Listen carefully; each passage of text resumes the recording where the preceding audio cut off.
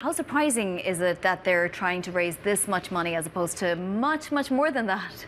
I think right now is a sentiment of expectation management. Probably it might go further, but at the moment they're trying to actually kind of give a bit more incentive for people, a larger discount on the indicative price range at the moment. But who knows, like depending on the roadshow, they may be able to actually raise the price and price above the range later on. So we're still not sure exactly when where the last valuation is going to be. Given how highly anticipated this listing really is, does it have broader implications? Is it seen as a bellwether for other tech IPOs?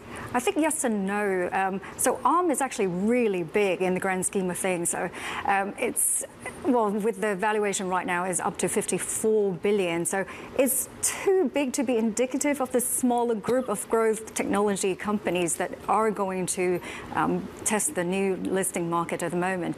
We definitely know, especially from the reporting, that 15% of the base deal is actually already taken by strategic. So there's a good base, good support to the IPO. So definitely is going to go ahead. It's just a matter of where it's going to be priced and how the aftermarket is going to be. But at the end of the day, the smaller group of growth technology companies, they are of a much broader range of technology kind of operations. So like Arm is actually kind of leaning towards AI, but the others are kind of more SaaS, as in like software as a service, which the whole sector has been hampered so much during the 2020-2021 kind of correction in the market.